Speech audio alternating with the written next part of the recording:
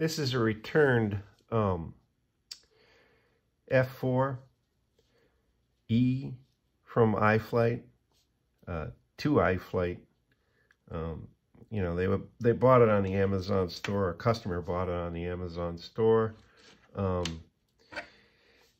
So, you know, it was a return. It's a perfectly good FC. I've checked it out, but you can see where they've gone R3 5-volt and ground, and that was for, I'm going to presume their RX. Well,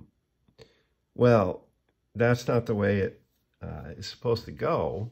You can sort of see, well, you can see if you get the right, if you do your research, you know, that's how it's supposed to go. So NR2, ground and 5-volt. So, get this back on here. I hope I can get it in the same place. So where is that on this whole scheme of things? Well, you know,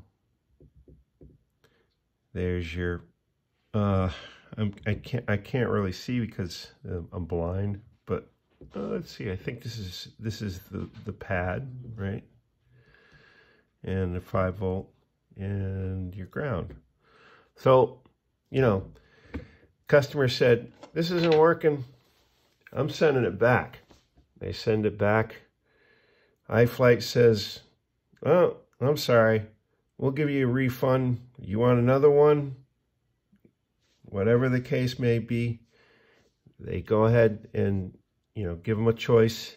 And however the outcome is, you know, a great deal, because the customer always wins, right?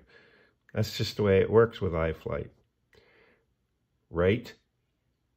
So there you go, right? So now this is no good. This is junk as far as iFlight's concerned. Well, I'm going to use it, but that's just me. Cheers.